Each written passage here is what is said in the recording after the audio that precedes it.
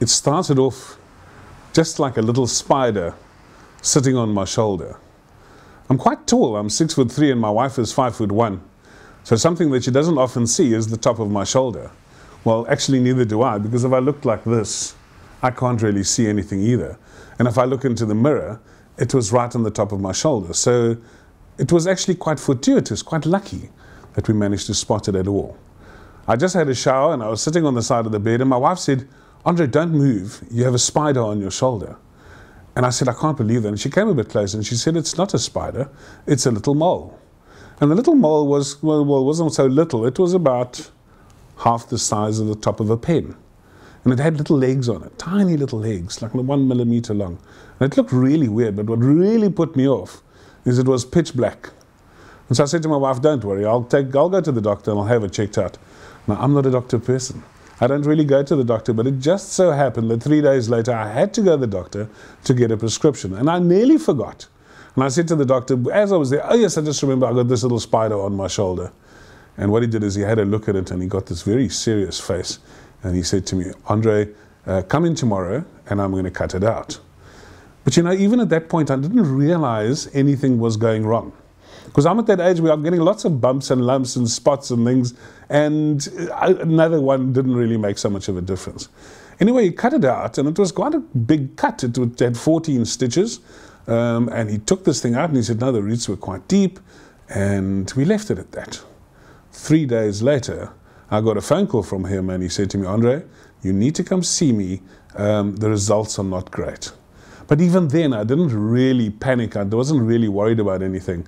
And when I got there, the first thing that I noticed is that everybody at that practice, where I've been going for 25 years, knows me by name. Everyone sort of greets me. "Hi, big positive guy. Hello, Andre. How are you?" From the cleaner to the receptionist to the nurse to the other doctors. But this day, they all ignored me. They all looked down as if they were suddenly terribly busy. The nurse scurried into her little office. Even the cleaner disappeared, and I couldn't see her. When I went into the doctor's office, he also wouldn't look me in the eye. All he was doing was reading the histology reports, and it was a big wad of papers that he was reading. And he kept going through and going, yes. And eventually, without looking up, he said to me, "Andre, the news is not really very good. You have a very aggressive malignant melanoma of the maximum depth, in fact, double the maximum depth that we normally measure it. And I need you to see an oncologist straight away." And I was trying to get him to connect with me because I'm a people's person. I wanted him to talk to me and say what was going on, but he never ever looked up. And when he was finished, and he said to me, "This is where I'm going to send you," I said to him, "Paul, look at me." I said, what must I do? What's going on?" And he said to me, "Andre, you better be positive. You better be positive, because this is not going to be an easy ride." I laughed and I said, "I'm the big positive guy. Don't tell me to be positive. I'm the king of positive. I know exactly what positive means."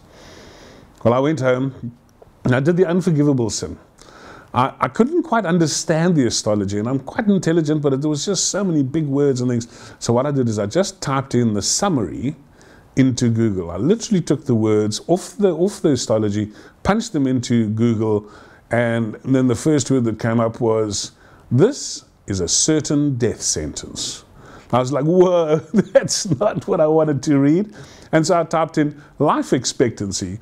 And what they did is they then popped back up again and it said you had a 15% life expectancy after 5 years. I then suddenly realized, while my doctor wasn't looking me in the eye, I had managed to get myself a very aggressive form of a malignant melanoma. And I don't know how long it had been there. Maybe it was a few days, maybe it was a few weeks, but it could have been a few years for all I know. And all I know is that everybody was telling me that this was really, really serious. I'm not frightened of dying. That's not really an issue. But immediately all these thoughts started coming to my head, and that's maybe my first lesson for you today. I think we sometimes wait and we muddle through life getting busy, and only when something serious happens, we have what I call moments of clarity. When a partner dies, when a parent dies, when we lose jobs, when we're struck by COVID and we think we potentially could die, or the threat of COVID is frightening us. And then suddenly, just for a few days, for a few hours, sometimes for a few weeks, we have absolute clarity about what we should have been doing with our lives, how we should have been doing it, and what's actually going on. Well, I had the reverse. I had absolute panic attacks. I had panic attacks for almost 3 or 4 days. I've never been scared in my life. I was waking up in the middle of the night with my heart beating at 200 beats a minute, sweat pouring down my head, convinced that I was having a heart attack. And all it was fear. But fear of a different kind. Not fear of dying. Fear that I hadn't done everything that I wanted to do. And that's probably the worst kind of fear that you have. Is because we can live a life, but we cannot live that life. And so for me, it was a situation of, I quickly summed it up and I thought to myself, there's 3 things I want to do. Dr. Google had said to me it can be anywhere from 3 weeks to 12 months. And so that was a really short time. So I thought if I've got 3 weeks, well, stuff that. I'm just going to drink a lot, kiss my wife a lot, and probably make sure that the will is up to date. If it was 12 months, I was going to do a lot more. I was going to take the family away on holidays. I was going to go do a lot more things. But there was a third part of me that said I was going to fight this. I was going to use every resource within my capacity to see if I could actually extend my lifespan. I then managed to get into Groote Schuur to see the oncology unit. And firstly, let me just say, they come highly recommended and their reputation is totally deserved. I was fortunate enough to see the chief oncologist, and she sat there and she chatted to me. I didn't know she was the chief oncologist. She chatted to me and she said to me, Andre, this is quite serious, and what I'm going to do is I'm going to take charge of your little team. And the little team ended up being 8 people, of which 3 of them were professors of cancer, of oncology, 2 plastic surgeons, anesthetists, all kinds of amazing people. And I started going for test after test after test. That afternoon, they called me in, and when I say called me in, we literally had a little board meeting. We sat there with 8 doctors and myself, and they told me what they'd found. And they said it was an extremely virulent melanoma. It was far too deep. The doctor had done a fantastic job taking it out, but he hadn't taken all of it out. They were finding cancer cells everywhere. They were extremely concerned because of the depth that it had spread, and the conversation generally wasn't very positive. One of the things that I then did is I asked the doctor, because I had so many questions in my head, but when eventually he said to me, do you have any questions? I just said, yeah, I've just got one. Am I going to die? And he looked at me and they all got very serious. And then he said to me, yes, you're going to die. And then they all burst out laughing. They must do this with every cancer patient. And he said, I just don't know when. And again, he said to me, Andre, your attitude will determine whether you live or die. I'm a mathematician. I can't understand that. By being positive, by having a good attitude, am I physically changing the cellular structure in my body? Well, it appears it is so. One of the things that I find exceptionally strange, everyone says people with good, strong attitudes tend to survive these things, and people that give up generally die. So facing all of this, I went home and I had a slightly greater sense of confidence. Firstly, because my team was absolutely amazing, but I immediately started putting a whole lot of stuff into place just to make sure that everything that I was doing was the right thing. And so I went back to the doctor, but I'd completely misunderstood. They said they were going to do something called a sentinel node biopsy. They were going to check to see where the cancer had spread to. And then the next day, they were going to do this operation on my back. I strolled in there with my shorts, t-shirts, and pluckies, not realizing that once you get into hospital today, you don't get out. So the first thing, they just laughed at me and said, where's your luggage? Where's your stuff? And I was like, what luggage? What stuff? I'm doing the test and then I'm going home. They was like, once you come into this place, you do not leave again. And so what started off as a very casual test, I thought, ended up being an immediate COVID test, and then just test after test after test. The sentinel node biopsy is like something out of science fiction. They inject a tiny little grain, he says it's smaller than a grain of salt, into your back, right into the wound of where they've just taken out the last piece of cancer. And then they follow it using something called your lymphatic system, and they try to see if the cancer is going to spread, where would it go to. Mine went into 4 different places. It went up here behind my neck, behind my ear. It went up here under my throat. It went under my breast. And it went under my arm. And I said to the doctor, what does that mean? And he said, wherever it's going to spread to, that's likely where it's going to keep on going. The lymph nodes will hold it there for a while, but it will spread. So if you're going to spread, it's probably likely that you're either going to get brain, throat, or lung cancer. I thought, I don't really want any one of those three. Those are three crappy versions. Maybe the one that really concerned me the most was the one in my throat, because I'd been up to the ward and I'd seen a person there and he was snorting like a horse, and I thought, take some Sani-Tabs, guy. You sound terrible. And then what happens, I discovered they'd just taken away his lower jaw. And I thought to myself, don't do that to me. How am I going to talk? I'm just going to ho. That's not going to be the funniest thing in the world. The next day, or that night, the anaesthetist came to visit me, and he said to me, Mr. Toit, can we just go through your history? He weighed about 50 kilograms. And a doctor, I won't name his name, but he's Chinese. And he's a small little guy, and he looked at me in absolute horror. And he went through the whole process, and he said, do you have this? Do you have this? And I was like, yes. I've got just about everything. All the gifts that nature can give you, I've got most of them in some form or the other. But obviously, one of the things that really concerned me is last year I had really struggled with my asthma, a lifelong asthmatic. Last year, my asthma had really got out of control. And I was living on the nebulizer. So he looked at me and he said, Mr. Toit, he said, you're a difficult case. And what I'm going to have to do is I'm going to have to intubate you. I was like, please, Lord, don't say that. Because the only thing that frightens me about COVID is that intubation, the inability to communicate, the inability to speak, for me, was probably the worst sentence. The thing that he also doesn't know is that I'm extremely claustrophobic. I can't scarcely wear the mask. And so he said to me, I said to him, doctor, I just want to say something to you. If I wake up and that thing is still there, I will take it out myself and I will hurt anyone who comes close to me. That's how claustrophobic I am. And he was very quiet for about a minute. And he said to me, Mr. Toit, you've got to get over yourself.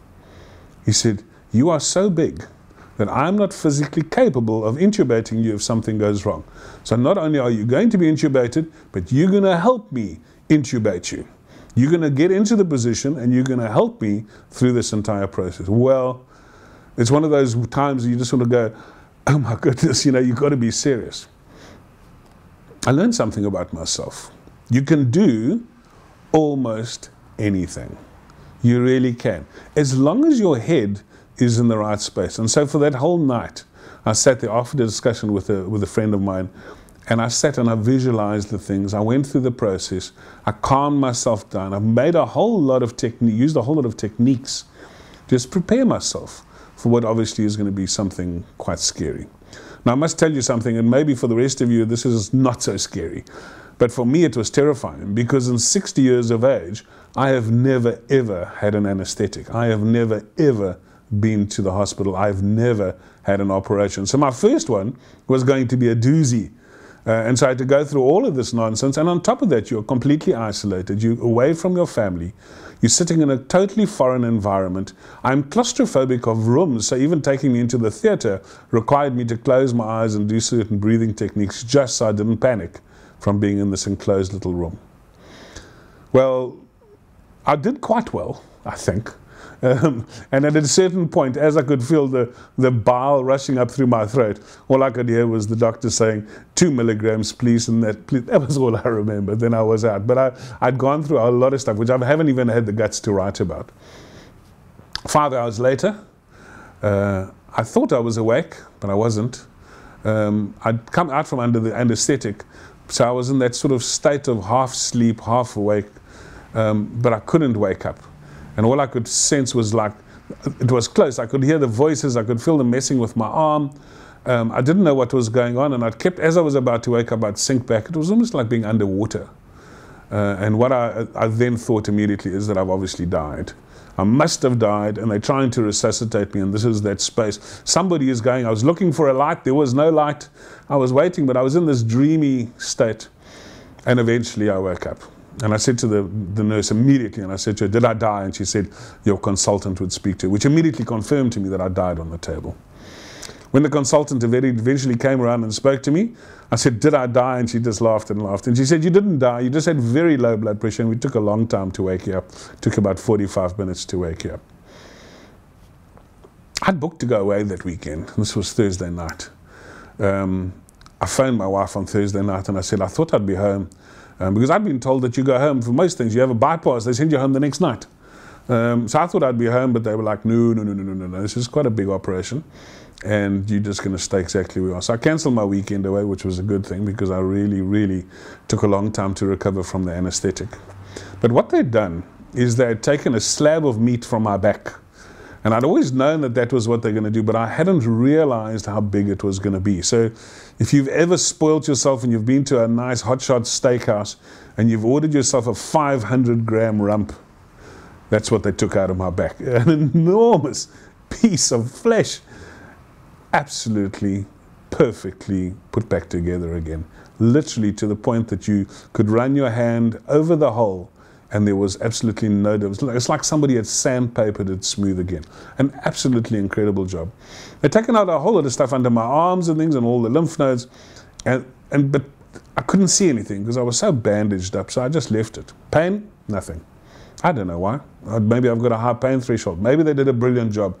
The only negative thing I've ever seen during this entire process was a very upset sister writing in my notes saying, Mr. Toit absolutely point blank refuses to take any pain medication. We will keep trying, but he doesn't want to take it. And in the entire process, I have never taken one pain tablet. So I must just say those doctors did an exquisite job on me, and I was very grateful.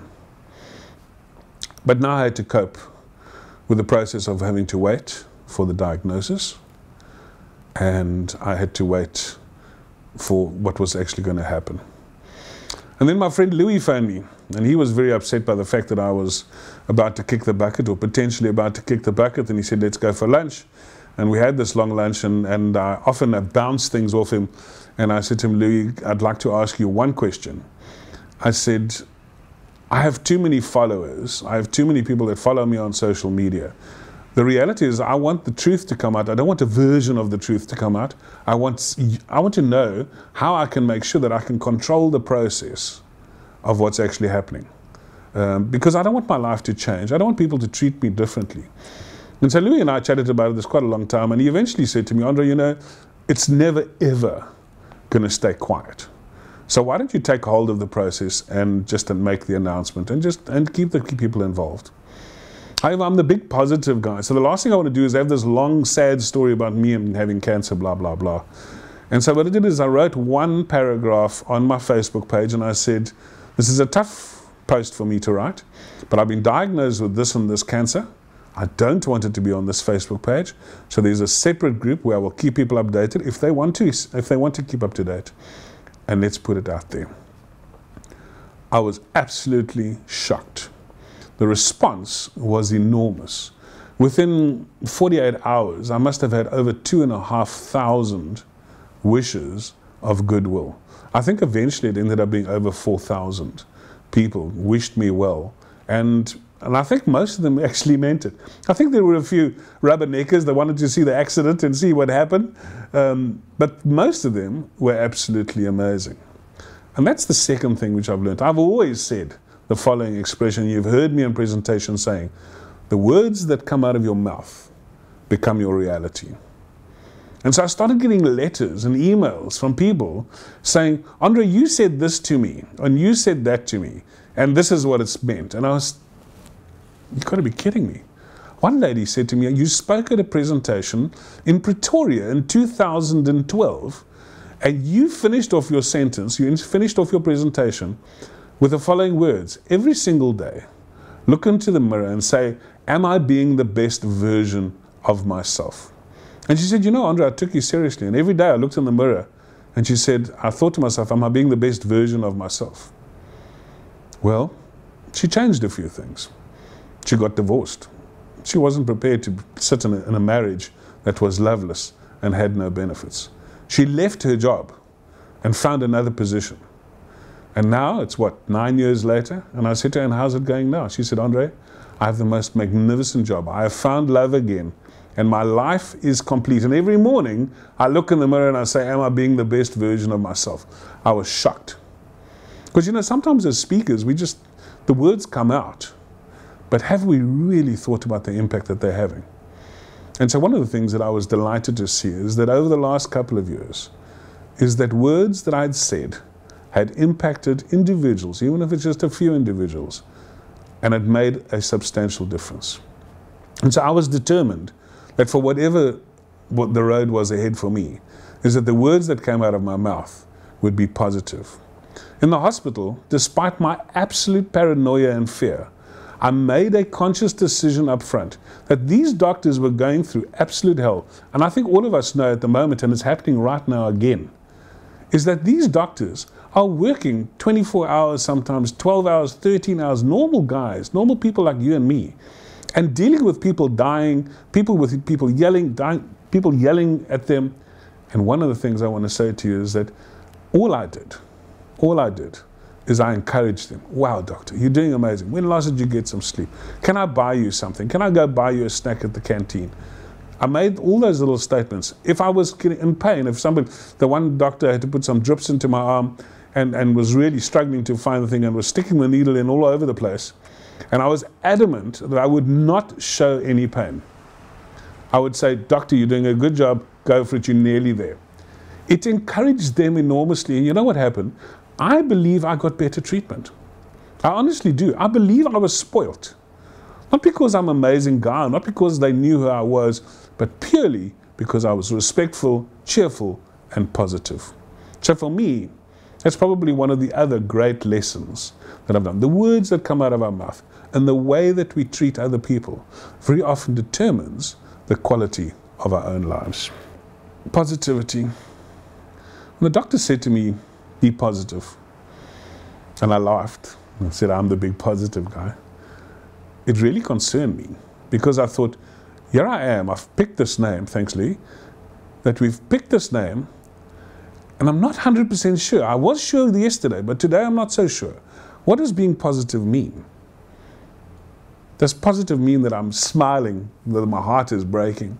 Smiling because, you know, I've got to show this positive face?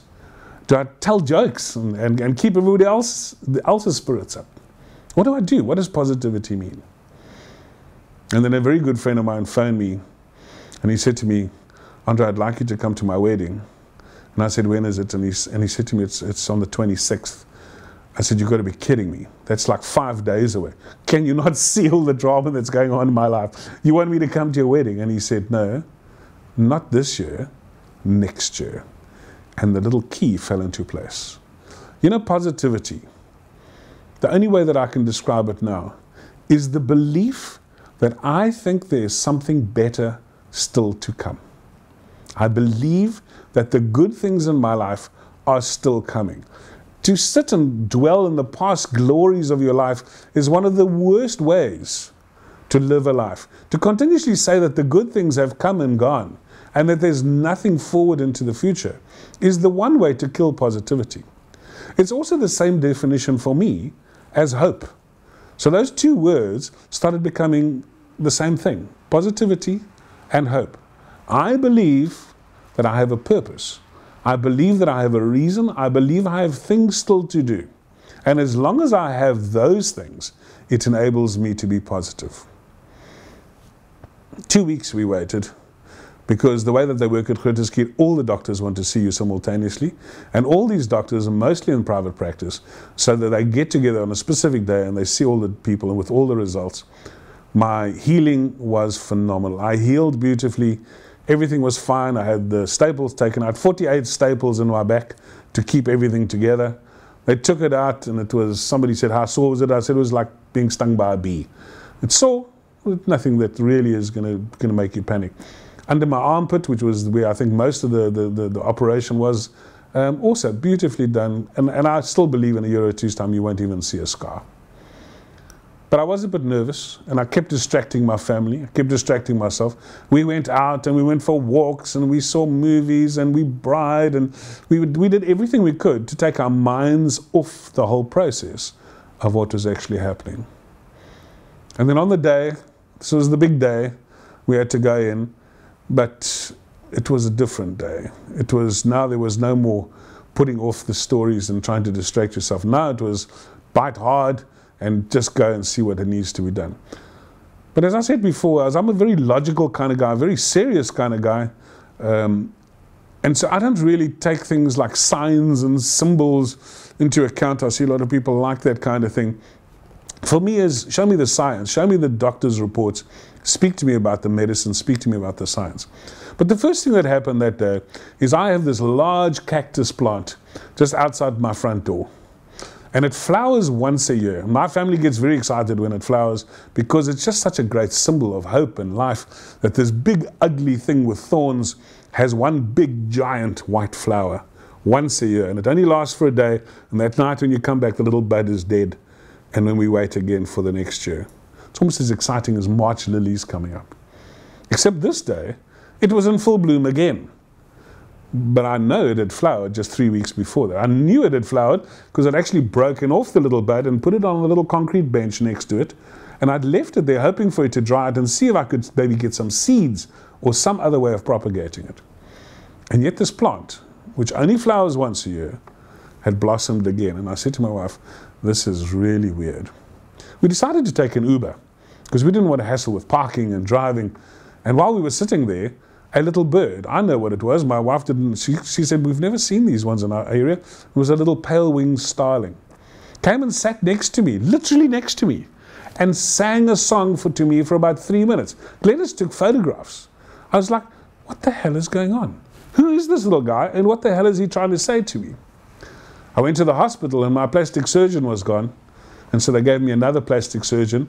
And he was so excited, he was running up and down the thing as if he had done the operation. I was like, they'd done a slightly interesting form of rehabilitating my shoulder. And so he was very excited about it, that it had worked and it worked so well. But he was carrying on like it was his operation and like he did really well. And I thought, this is quite good. I went and sat up in the unit, and every single thing I did that day, there was a message in it. I ended up sitting with 3 other people who all had identical cancers to me, literally melanomas of the back. One of the guys had had the operation on the same day as me, and while I was there, they rushed in and they took him back to theatre because things had gone horribly wrong. There were 2 other people that had had the operations. The one lady, it had gone, but it had spread, and it spread to her throat, and she'd had multiple operations. She'd had the chemo, she was having the radiotherapy, and I was speaking to her, and she said she was in agony, and it was really, really tough going, and it had been about 2 years now. And then the other guy was sitting next to me. It was a real pain. But the reality is he'd had the same melanomas out, and he'd been fighting it for 6 years. And it had slowly spread to all these different parts of his body. And one of the things that horrified me is that his hands were swollen up like little mittens from the lymphedema. And I said, what happened? He said, because they've taken out so many lymph nodes that his body can't clear the waste. And I was looking at all these horror stories thinking to myself, you know, one thing to be positive, but there are so many things that can still go wrong. And so the real proof of the pudding is going to be, is when I find out what's next, is do I still have the courage to do the next part of the walk. And then I went in to see all the doctors, and they all sat around, and there was the chief oncologist, and she looked at me and she said, I don't know what's going on. She said, but we can find absolutely no trace. Now, I've spoken to many people and said, oh, this is quite normal. This is quite normal. Sometimes you get cancer and they take it all out and it's fine. But she said, you know, Mr. Du Toit, with the depth that it had in you, and everything pointed out to us that this had spread, and we were preparing you for the worst. But she says, and these were her actual words, she says, you've dodged a bullet. She said, normally at this stage we would start going through the chemo process just as a preventative. But she said, I don't even think you need that. So go home, come back in 6 months' time, come back in 12 months' time, and we can talk again. Well, relief, enormous. From 1 minute being told that you had 3 months to 12 months left to live, to the next day saying, Andre, you've got a second chance. Wow, what an amazing thing. And as I walked out, she said to me, don't forget to ring the healing bell. Now, I've photographed the healing bell in one of my Facebook posts because I discovered this bell. I actually sat underneath it for an entire morning, not knowing what it was. And underneath there's a little plaque, and it says, when you are finally healed, when you do that last treatment, go ring the bell. So I'm sitting in a waiting room with probably 60 or 70 people. Every person there has cancer, and I would say every person there was worse than I was. And what happens is that it was terrible. We had just had a guy coming out of chemo and vomiting his heart out in the waiting room, just from the effects of the medicine. So it was not pleasant. And so I walked up there and I did the obligatory Facebook post, you know, sort of hand on the bell, and Glennie was taking some photographs, and it all looked nice. And then madness overtook me and I rang the bell really loud. And the entire ward, or the whole waiting room, jumped up. Because you know what it was? It was hope. There was a chance for them. It was my chance, but it was a chance for them. We managed to get outside. Wow! Emotions so high. And we called the Uber. And I said to Glennis, let's get home. Let's go home. Let's go have a glass of champagne. We called the Uber. And when the Uber came, guess what his name was? Hope. Hope. Can you believe it? A day of miracles, a day where I had actually been given that second chance. But very often when these things happen, the trauma and all the mental anguish that you go through means that you have to understand some of these things. So I want to tell you some of the lessons that I've learned. I've said one or two. The words that we say are very important, that we need to stay positive regardless of what happens around us, and especially in COVID times. We've got to continuously plan for that future. We've got to look for that purpose. But there were some other things that also helped me. And I think that honestly, many of these things may have been the reason why I'm still standing here today. The first thing is that I shared it with my network. And I'm not saying share these things publicly. It's not always the right thing to do. But what had happened, the outpouring of positive goodwill, had been so amazing to change my attitude, to be able to say to me, Andre, that there are so many people out there that care for you. There are so many people who want the best for you. So even though we don't see each other every single day, and that's not what friends are about. We don't have to see. I saw somebody the other day and she said, but I haven't seen you for ages. I didn't even know if we were still friends. I said, we'll be friends forever and ever. Because the reality is that the number of times we see each other is irrelevant. It's the input that we put into each other's lives. That is what's important. So this positive outpouring, and then if you believe in the universe or any of those things, I always think the universe finds it very hard to kill someone off when 3,000 or 4,000 people are saying, this is a good guy, don't kill him off, he's nice, you know, yay! I can't tell you how many nights when I was having those panic attacks, just reading those positive, inspirational messages, how they carried me through the night and through to the next day. The second thing, and I have to acknowledge this, is that I had so many people praying for me. 3,000, 4,000, 5,000 people. People would find me. My gardener came and said his church had like a 30-minute session for me. It's like, but they don't know me. And he was like, that doesn't matter. We care. And we want you to do. So I had this massive outpouring. I found it quite hard to speak about. Because interestingly enough, my entire medical team, there wasn't a Christian person that I was aware of on the entire team. There was a Muslim, there was an Orthodox Jew, there was even a black plastic surgeon who believed in the ancestral worship. There was all kinds of different things, so it was very difficult for me to say this was the God of Jesus that had healed me. But all I know is that somewhere along the line, the power of prayer makes an enormous difference.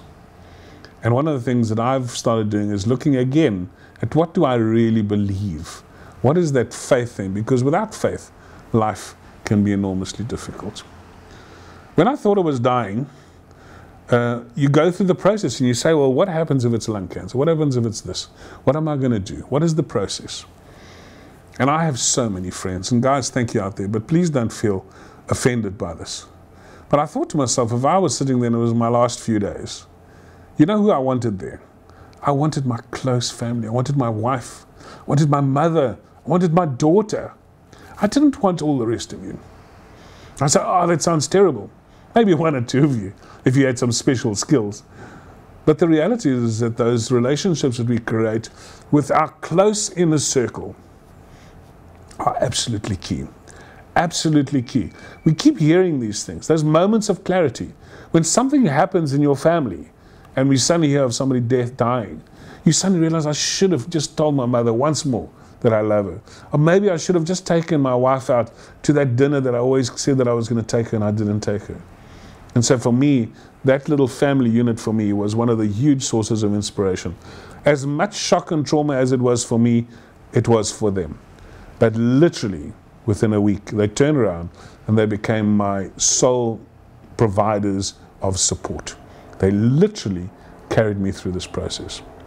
The last thing is that I think my own personal attitude had a lot to do with it. I think if you can control your own personal psyche, if you can believe there's always something better out there, there's something good to come. So I'm busy trying to write all this down and see if I can actually get it, all my thoughts down onto paper. And there's only one thing that I can call it. And I want to share this with you today. It's called just breathe. Because when times are tough, when things are really difficult, the first thing that we just have to do is just breathe.